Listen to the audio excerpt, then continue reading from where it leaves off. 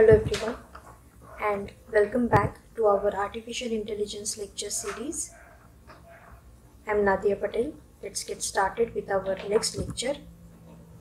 So we are in continuation to Unit 2, which is Introduction to Intelligent System, and we have already seen what exactly intelligence is all about, what are different components of intelligence. Further, we have started our new point, which is again very important and interesting, which is agent and environment.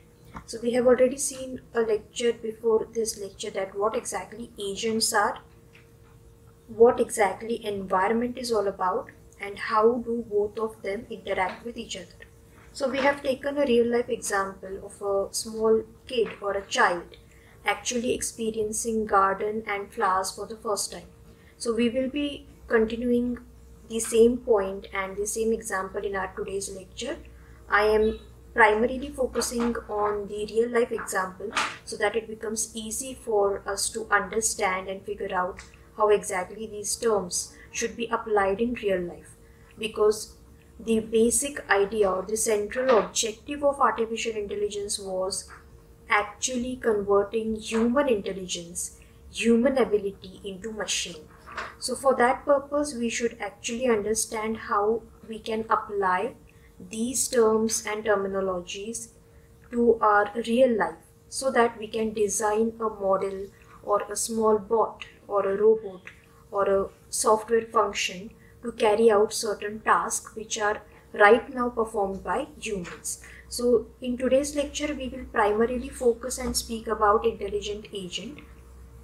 In the previous lecture, I gave you a brief about how environment actually works and how it helps agents. So for our syllabus, we are primarily focusing on agents. It's one of the type and how exactly agent should be designed. So primarily speaking about intelligent agent, we will cover today introduction, some rules of how agent should be, structure of intelligent agent. Under this point, we will see architecture, agent function, and finally agent program. So let us not waste our time and let's head towards and start our lecture. So let's speak about intelligent agents. So we have already seen that what agents are, what is the definition of agent, something which is good at perceiving, something which is good at understanding new things and should also be able to store them and recall when required. So this is exactly how even we make use of our intelligence and mind and memory. So we keep on learning new things, but with this we do not forget things which we have learned previously. So it is somewhere stored in our memory and we just keep on learning new things and apply our past experiences and past memory or past data to the new experiences which we are learning. This is what is expected from an agent. But then what differs a normal agent from an intelligent agent? Let us see. So the definition itself tells us that an intelligent agent is an autonomous entity which acts upon an environment using sensors and actuators for achieving certain goals. So here, when we speak about intelligent agent, these agents have to be autonomous. Now, what does autonomous mean? They have to be working on their own.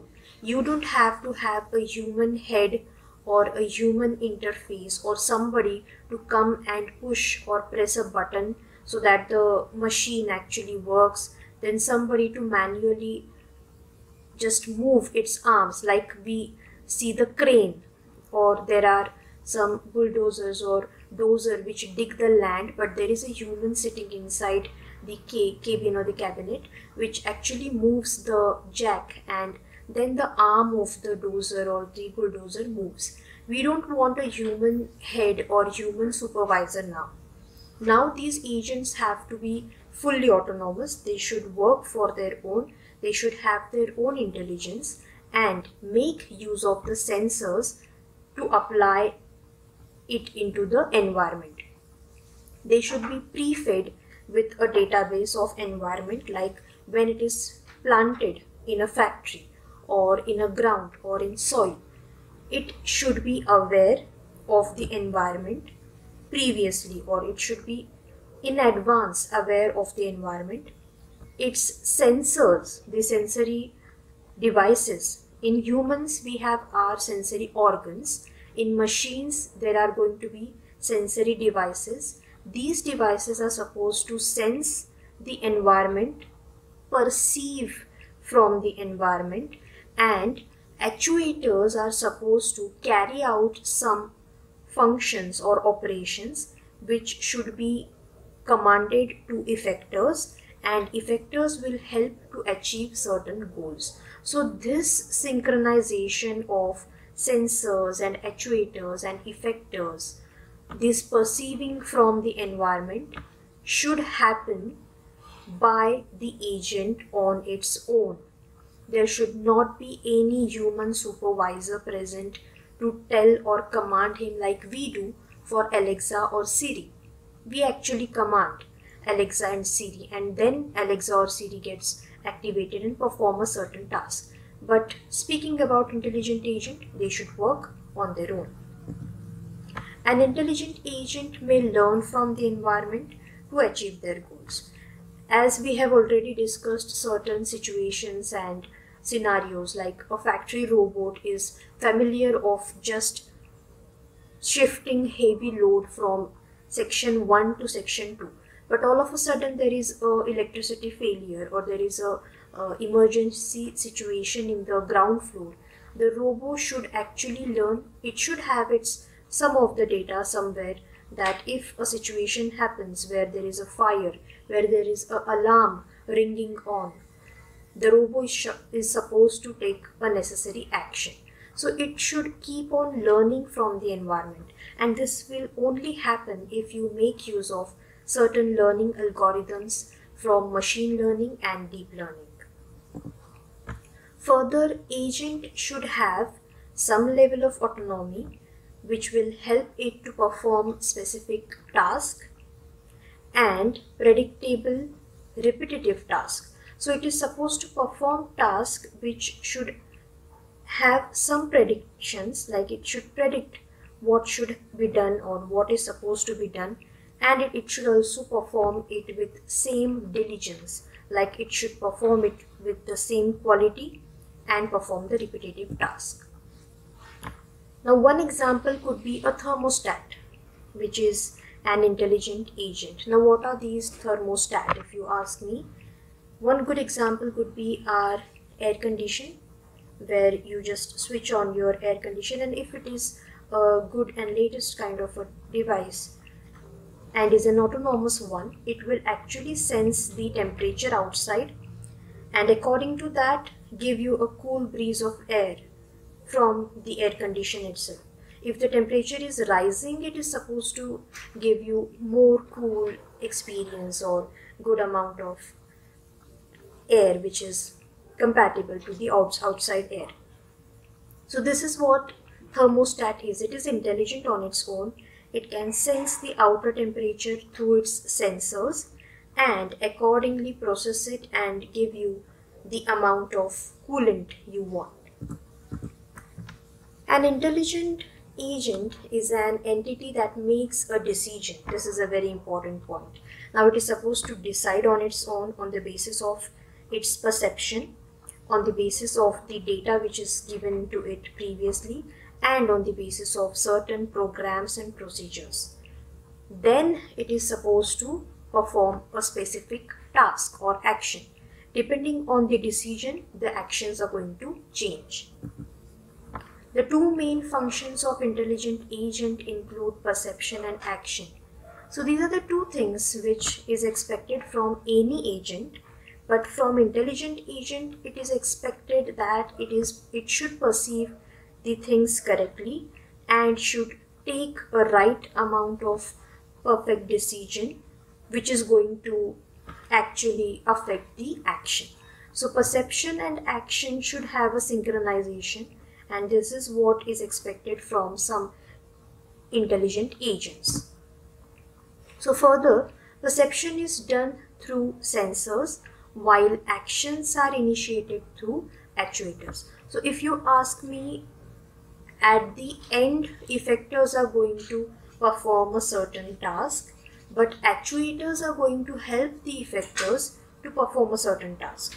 So basically, the two important devices we could say, or components we can see, which are going to play key role are the sensors and the actuators.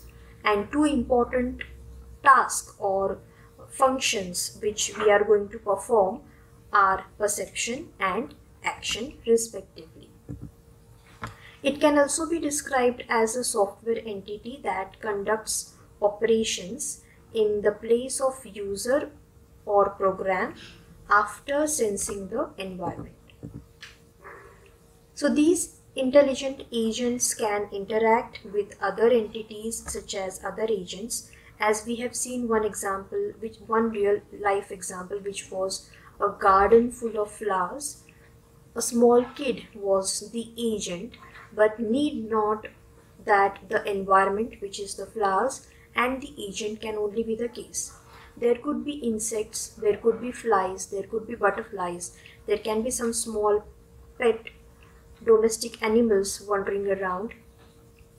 So an agent should be capable enough to interact with other entities as well. Say for example, a cat or a dog or a bird is actually wandering near the flowers which the agent is supposed to pluck or is supposed to water.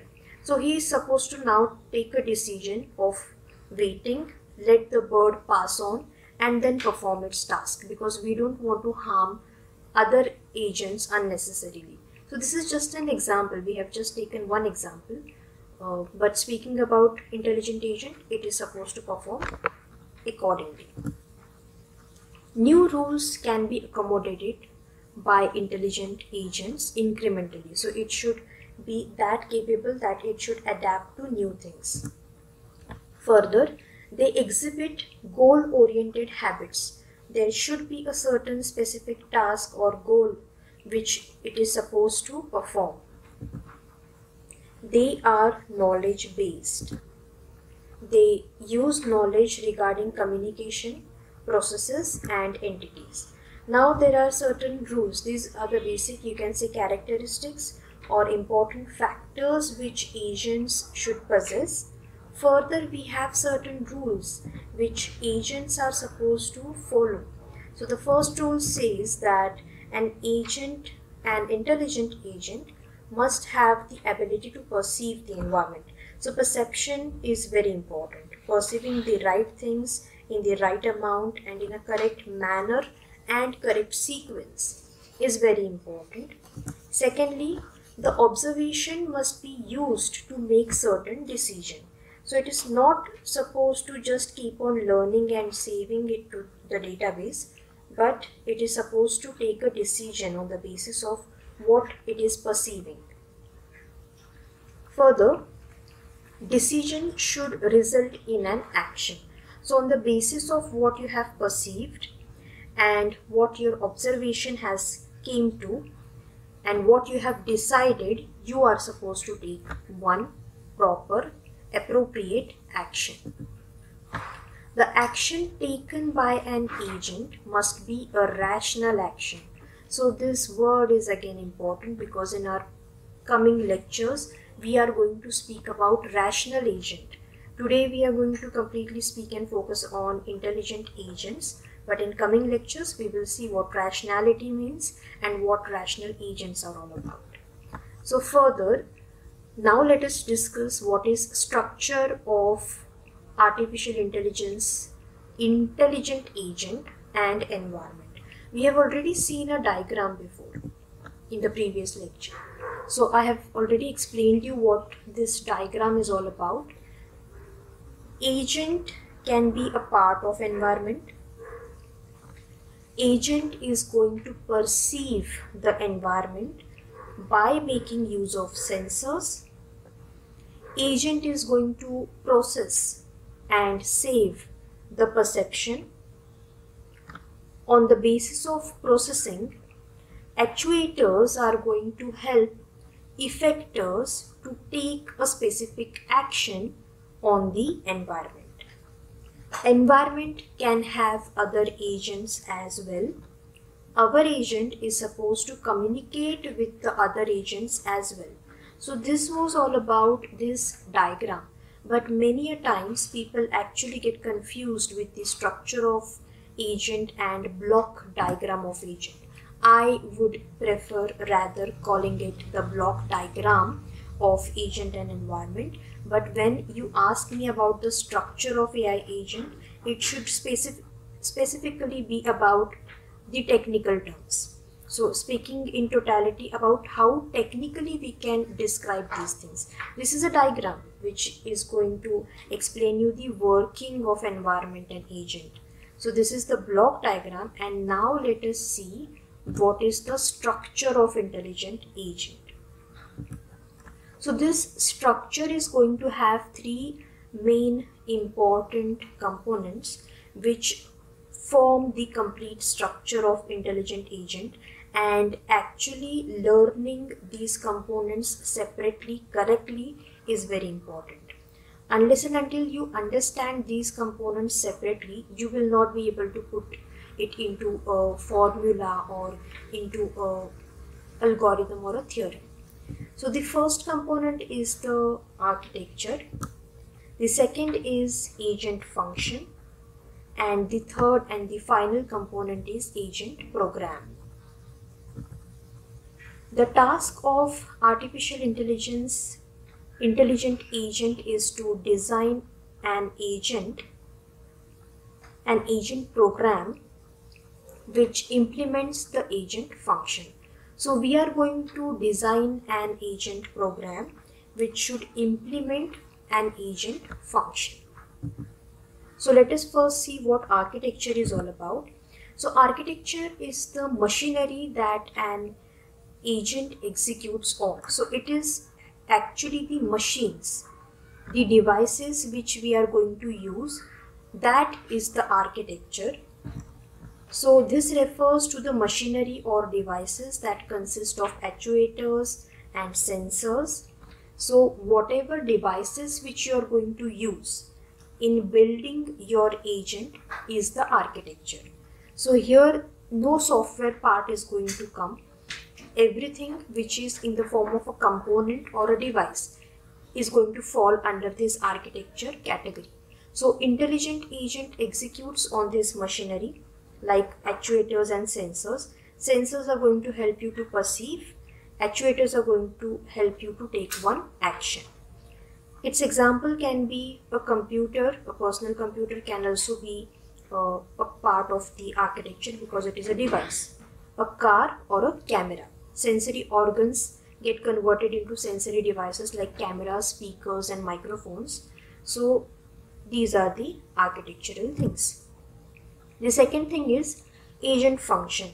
Now that you have understood that what architectural components or devices you will require to build your agent, now let us decide on what function it is supposed to carry out, or what process or what procedure is expected from your agent.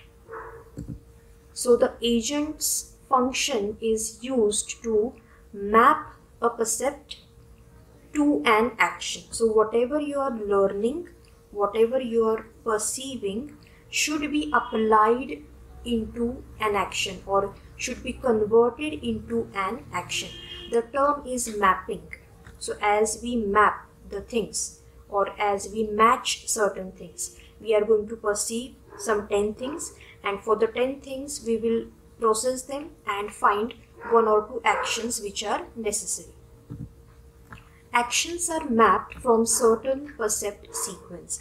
Now everything should happen in a sequence. You cannot feed data in a miscellaneous form because that is not going to help your agent.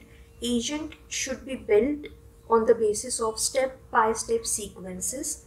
Like for example, let us take the same example. Let us assume that we are building a small robot to pluck flowers from a flower garden, but it is supposed to pluck only those flowers which are fully bloomed, which have now getting the aroma, like which are completely now bloomed flowers, and they should have some pollen grains, because we are designing this robot for a, you can say, maybe natural color factory, like food colors. Artificial food colors is a different thing, and natural food colors are prepared out of flowers and plants and natural things, and they don't include synthetic things inside them. So say for example, there is a factory which prepares natural colors and prepares natural scent. So for them, you are designing a robot which is supposed to visit the field, pluck flowers which are completely bloomed. So this should happen in a sequence. It should not just enter the field and just destroy everything around and disturb the other plants which are medicinal plants. So it should have a sequence of entering. Maybe there should be a line of code for entering. There should be a space. It should not enter from anywhere. So you are going to decide a sequence of actions, and accordingly this will only happen if you have a sequence of perception. So if you perceive in a certain manner, in a certain sequence, you can definitely map it into certain actions and certain sequences. Percept sequence refers to a history of what intelligent agent has perceived. Now sequence is what? Sequences are perception history. I've already given you a brief about what perception history is in the previous lecture. If you have not seen, please kindly go through the previous lecture and refer it. Further, finally, we are going to create an agent program now. So on the basis of whatever you have perceived and whatever you have designed, you have created an agent function, and now we are supposed to just implement it. So we have understood the previous part, which is the agent function. Now a function is ready. Now action is ready, perception is ready. For a certain perception, certain action is supposed to be taken, and implementing this function is what we call agent program. So this physical implementation of the agent function is actually done in function f. Now we will speak about it. So program is what? We are going to implement the agent function. Now let us take the same example, okay? We are going to apply the same things and study the same example. This is a real life example. You can convert it, like I have taken a small little cute little kid here. You can replace it with a bot, with a robot, and perform the same thing. So by taking a human as an agent, environment is the garden with flowers. Agent is our cute little boy. Architecture now becomes the sensory organs like eyes, ears, nose, touch and taste. Now what is the function? As we have seen, function is mapping perception into action. So if they have given you a block of code, if you see the flower is dark purple with large petals and pollen grains, and it smells like lilies, then pluck and collect them into wooden basket. Else keep them and water them. So this is the function which you are going to perform. Now while performing a function, we have converted perception into the action. So what we are going to perceive first is check the flower is of dark purple color or not. Second perception, it should have large petals. Third perception, it should also have pollen grains. Perception number 4, it should smell like lilies. You are going to pluck them, that is, you are going to just collect them into wooden basket.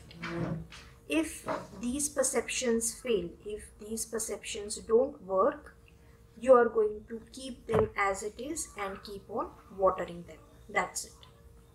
So here you have got some 4 to 5 perceptions, and there is one action involved. The action number 1 is pluck the flowers and collect them into wooden basket, and if any one of the keys doesn't satisfy, you're going to perform the second action, which is keep them as it is and water them. So this is how one example, one real life example gets converted into agent function. So now what is going to be finally the agent program? We are just going to implement it. Implementation of the function is agent program. Now let us check finally what is mathematical representation for the same. So agent is actually collection or combination of architecture plus agent program. So whatever you are going to decide over the components is the architecture. Agent program is implementation of agent function. So whatever functions you have decided in terms of perception and action will get converted into agent program further, because you are just going to implement it, and both the things together become the agent. The next is mapping, or you can say how to mathematically form it. So here F is a simple agent program which is a mathematical function. P stands for the maps of every possible percept, whatever you have perceived, whatever you have understood in a sequence. Perceiving environment through the senses. With the help of sensors, whatever you have perceived should be stored into P, and it should be converted into actions. So F is the function which we have decided, P is the perception which we are going to perceive, and finally E is the appropriate action which we are going to take with the help of actuators. Now if you'll ask me, effectors are the thing which will actually carry out some movements, but actuators is the mechanism which is going to help the effectors. So we will primarily focus on the sensors and the actuators. So this is the mathematical representation of intelligent agent. That's it. So I hope it was easy for you to understand. The real life example was very easy. So if you want to convert it into a mechanical one, you can replace the little boy with the robot and perform the same thing like I have done in this example. Yes, this is what I have done. You can replace this real life example by a robot and carry out the same. So yes, thank you.